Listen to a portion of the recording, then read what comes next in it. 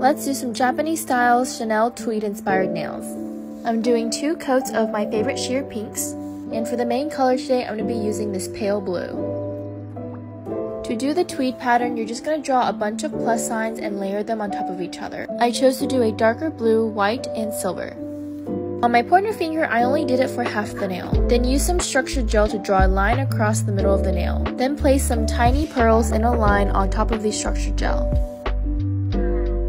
For my thumb, I decided to do the pattern all over and place 1 pearl at the end, and then top it off with a top coat. I decided to draw a simple heart on the pinky. To do so, I placed 2 dots and then use a brush to connect the heart. And then fill it in. Then I'm going to take a bow and paint it with that dark blue. Then cure the gel fully and top it off with some top coat so that there's not a sticky surface that would attract dust. Then I placed this bow on my ring finger where I did a glitter ombre. I used that same structured gel from earlier to attach the bow. And that's it! These are one of my favorite sets ever. They're so classy and beautiful.